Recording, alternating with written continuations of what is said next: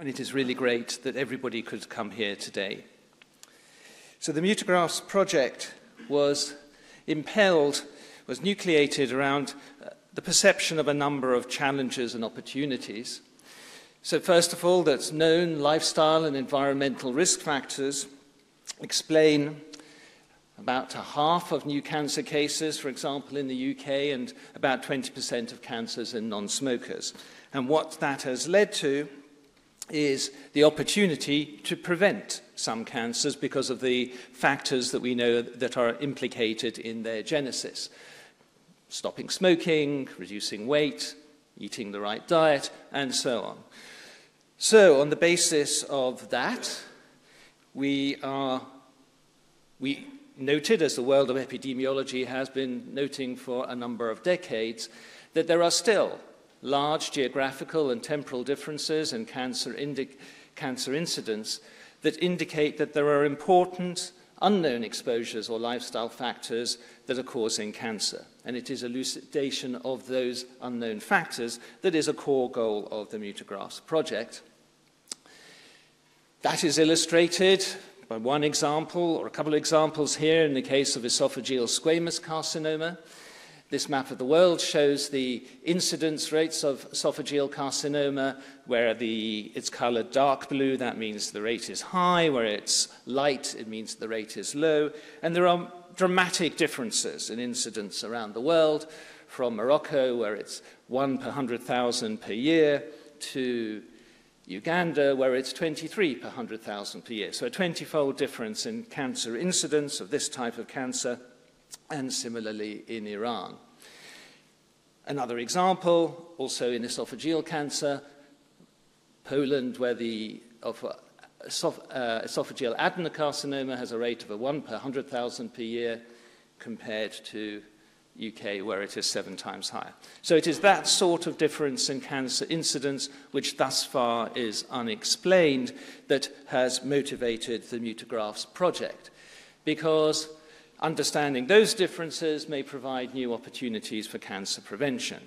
But those differences have been known about for many decades. They've been studied, if you like, by conventional epidemiological approaches without clearly elucidating the causes or the mechanisms of those causes. So the background to Mutographs is to see whether one can facilitate, empower that understanding of the causation of those differences through the genomes of cancer cells, and in particular through looking at mutational signatures. So there are many causes of the mutations that occur in cells, whether those are normal cells or cancer cells. Every time a cell divides, 6,000 million bases of DNA need to be replicated. That is a high-risk event, but actually we now know that maybe 1 or 2 mistakes are made every time a cell division takes place, so it's a really high-fidelity system, but still, some mistakes get made. We know that every day, in every cell of the body, some tens of thousands of bases get damaged because the internal environment of the cell is actually quite a toxic environment to DNA, and that damage needs to be removed or repaired, otherwise that will be converted into mutations, which can ultimately result in cancer. We know there are various forms of radiation that cause DNA damage, that cause mutations that cause cancer, such as ultraviolet radiation, ingestion of mutagenic chemicals, such as those that compose tobacco smoke, similarly will cause DNA damage that will cause mutations that will cause cancer. Sometimes we can't avoid that, and this is aflatoxin, which, if ingested in foodstuffs, will go to the liver, where it will cause DNA damage and mutations and hepatocellular cancer. So basically, the DNA in our body is under constant assault throughout our lifetime by one mode or another, and there is a suite of DNA repair mechanisms that is there to mitigate the effect of that assault. But if in a particular cell something goes wrong, such that one of the mechanisms no longer is functioning, that cell will be prone to acquire a lot of mutations and thus potentially become a cancer. So we've known this sort of overview of mutagenesis and cancer for many years. However, although it's been easy to say that ultraviolet light causes mutations in skin which may result in skin cancer, and tobacco mutagens cause mutations in lung which may lead to lung cancer, actually we've not been able to say that about other types of cancer, such as brain or gliomas or pancreatic cancers or other types of cancer. And so it is with that in mind that we consider using the cancer genome to inform us of the processes that have generated the mutations that result in cancer. So each mutational process causes a particular pattern of mutations, a so-called mutational signature, and the first indication that we could use those mutational signatures to understand the causes of cancer came 2 or 3 decades ago from study of the p53 gene, which was then our only keyhole window on mutations in cancer genomes. This was the place that we could look to find mutations. There was no other way of doing that 3-4 decades ago. And the classification of mutations that we used at that time was the 6 types of base substitution, if we start each at the pyrimidine of the Watson-Crick base pair. So those are the 6 types of substitution.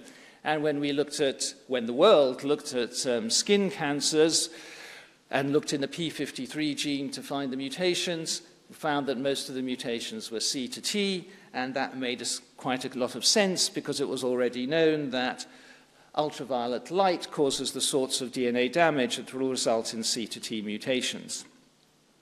In a similar vein, in lung cancers, there's a much bigger proportion of the mutations in p53 that are C to A, which also was understandable because the mutagens that are present in tobacco cause the sorts of DNA damage that will result in C to A mutations.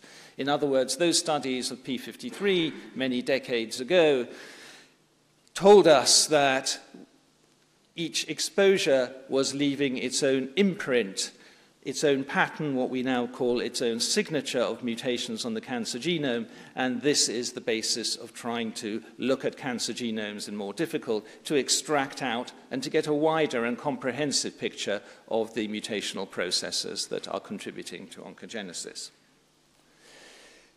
One of the things we have to do in thinking about this is to elaborate a little bit that classification of mutations. Those 6 types of mutations were fine when you had a relatively limited number of mutations that you have in p53, and we're considering a relatively limited number of mutational processes. However, that classification isn't good enough if we're thinking about a much wider, much broader, comprehensive characterization of mutational processes and mutational signatures in cancer, because we already know that there are a number of mutational processes, of course, C to T, and if we leave the classification like this, we won't be able to discriminate between them. And so this classification of mutations has been elaborated in a very simple way. Here is a C to T mutation, but now we take into account the sequence context, the base immediately before the mutated base and the base immediately after the mutated base. So this is a C to T mutation at a TCG trinucleotide. Here is another C to T mutation, but now there is an A immediately before the C. Here is another subclass of C to T mutation where there's a C after the mutated C. And because there are 4 bases immediately before the mutated C and 4 possible bases afterwards, there are 16 possible subtypes of C to T mutation, and when we apply that to all these 6 subtypes, we end up with 96 mutation classes. And that you'll see outlined many times in the course of this meeting. This is the sort of workhorse classification of mutations that is being used, but you can develop others more elaborate. And those are generally depicted in this sort of way. Here again, we have the 6 different types of base substitution, but now we see their subtypes. So in each of these, there are 16 different bars, so a total of 96 different subtypes, as I showed you just before. And this is the way that you'll see mutational signatures being depicted. This mutational signature, therefore, is characterized predominantly by C to T mutations in red and those are predominantly happening at these 4 sequence contexts. So you're going to hear in the course of this morning that through large-scale analyses of now tens of thousands of cancer genomes using the sort of computational approaches that have been developed, we're beginning to get a comprehensive view of the mutational signatures that are operating across the face of human cancer, across all types of human cancer. And in this classification, in this particular version that you're going to hear about, there are 49 different base substitution mutational signatures. And for example, this one here is the one that we believe is due to tobacco, and this is one of the signatures that is due to ultraviolet light. So using what is now a reference and comprehensive reference set of mutational signatures, we have a number of specific aims of the Mutographs Project. That is to elucidate the causes of major global, geographical, and temporal differences in cancer incidence through the use of mutational signatures, to identify, characterize, and understand the mutational processes underlying those mutational signatures. The signatures themselves are just mathematical constructs. There is a biological process underlying them, and it's a key goal to work out what those processes are. And then to survey and begin to monitor mutagenic exposures in normal cells in humans through mutational signatures. Normal cells also acquire mutations, and actually there is a lot to learn from understanding the processes of mutation that are taking place in normal cells and the exposures that individuals in the population are receiving. So to do that, we put together this research plan, and the centerpiece of it is this first work package, which is to look at mutational signatures in 5 cancer types across 5 continents. So we'll be looking at the whole genome sequences of 5,000 cancers, and we have to do normal DNAs from those individuals, so it's 10,000 genomes that will be, whole genomes that will be sequenced. And we'll be looking at colorectal cancer, kidney, pancreas, esophagus, squamous and esophagus adenocarcinoma. These were chosen because of their differences and incidence in different geographical parts of the world, and the samples are being collected in order to represent those differences. In other words, samples from high incidence areas and samples from low incidence areas to be looked at to compare the mutational signatures between those different areas. So that is the major sort of centerpiece of the Mutographs program. It generates a large amount of data.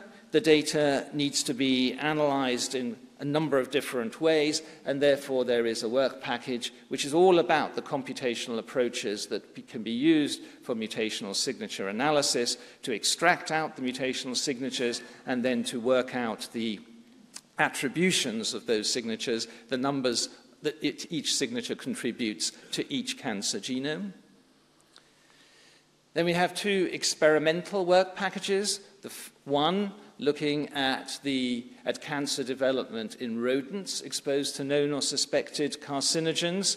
So these are generally mice, some rats that have been exposed, developed tumors. We're sequencing their genomes, and we're looking at the signatures that we find in the genomes of the cancers in these animals to look at, define those mutational signatures, and to then use those mutational signatures that are from known carcinogens to see if they match anything that we find in the signatures from naturally occurring human tumors. And then in cells, shown here are organoids, to establish or continue to establish a compendium of mutational signatures through exposure of cells now in culture to defined mutagens. Again, to get a set of mutational signatures that we know the cause of, and then we can match them against what we find in naturally occurring human cancers. And then finally, 2 work packages that are looking at normal cells. One which will be looking at mutation burdens and mutation signatures in a number of non-cancer tissues, in liver, in lung, in pleura, to look at what the mutational processes are in normal and in normal tissues, in other words, not cancer tissues, but tissues that are afflicted by other diseases, to see how the mutational signatures may change in non-cancerous tissues in response to inflammation or degeneration, so on. And then to take that to the next step, which is in white blood cells, to see if we can develop an approach by which, looking at the white blood cells from living individuals, just taking a blood sample, whether we are able to detect mutational signatures of exposure in blood cells, because if we can do that, then that opens the door really to surveying populations of people by sampling them with blood to survey populations for the exposures that they've undergone. So those are the key goals, the sort of work packages in cancer, in Mutographs.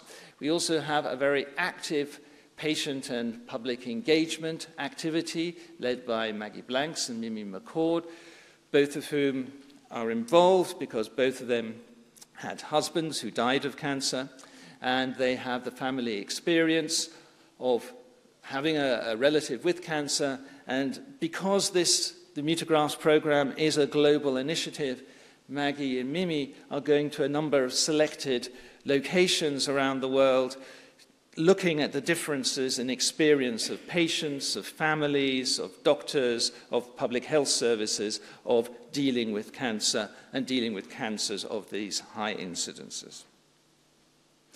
So the whole Mutographs program is actually one integrated pipeline, which all has to work. The bit that's working slowest is the bottleneck of the pipeline, and that bit will define the rate at which the whole pipeline works. Everything starts from here, from the medical centers. Many locations, hospitals, clinics around the world, many representatives here today from those who are collecting samples for the Mutographs program from 5 continents, and those samples are going to IARC, where they are converted into DNA. The samples are examined under the microscope for quality control of that nature. DNA is then made, and then other samples from other sources are going to these other locations, but all those samples are being converted into DNA, and then that DNA is put through the Sanger sequencing facility. All of it, whole genome sequencing, getting the sequencing data out, analyzing that sequencing data to call the somatic mutations that are present, and then subjecting those catalogues of somatic mutations from those whole cancer genomes to mutation signature analysis. So all this data then is distributed more widely. First of all, it is put on what we call trains. So we send out a train about every 3 months from Sanger containing the most recent data. That is the sequence calls, the somatic mutation calls, and the mutational signature analysis. And those trains go out to all the work packages within the Mutographs program and are available also to our collaborators if they would like to look at them. And then, as those data go out, that's when the final analysis is done of them, correlating those mutational signatures with the data that has been collected from the medical centers, deposited in the IARC databases, the epidemiological data. That is the, if you like, unique thing about the Mutographs program. It's very large numbers of cancers, highly selected, whole genome sequenced, with good, reliable epidemiological data to compare the genome sequences and their signatures with that epidemiological data for associations and for correlations. So I just thought I would show you who is leading each of these work packages. The work package 1 is Paul Brennan. You will all know this is Ludmil Alexandrov in the computational package, Alan Balmain in the rodent cancer package, Dave Phillips in the exposure of organoids to mutagens, Peter Campbell looking at normal tissues, lung, liver, and so on, and myself in the monitoring through white blood cells. We've also already been introduced to Maggie and Mimi and the patient engagement. At this meeting today, we have members of all those Mutograph teams. We have representatives from many of the medical centers in 5 continents. We have a number of other collaborators who are working closely with the Mutographs Project. We have colleagues who are engaged in similar initiatives worldwide, in the US, at the NCI, in Singapore. We have some journal editors, and we have Cancer Research UK who are supporting the whole initiative. So this is what we're hoping to get out of Mutographs: understanding of the causes of differences in global cancer incidence, with, hopefully, implications for cancer prevention. Understanding of known causes of cancer, for which the mechanistic basis is poorly understood, to elucidate that mechanistic basis better. To provide a comprehensive compendium of mutational signatures of most suspected chemical, radiation, or biological agents. To initiate exploration of mutational signatures of normal cells to begin to understand that dosimetry of mutation acquisition. We shouldn't forget that cancers are extreme genomes. They're derived from an extreme cell. That's why it's become a cancer. But what's going on in normal cells is a much better representation of the nature of levels of exposure to various types of mutagen. We will provide data resources, sample resources. We will build international networks, which will be the foundation of future studies. And with everybody in this room, collaborators, others working in a similar area, others to join, we hope that this will be building towards a new field of the genomic epidemiology of cancer. Thank you very much for your attention.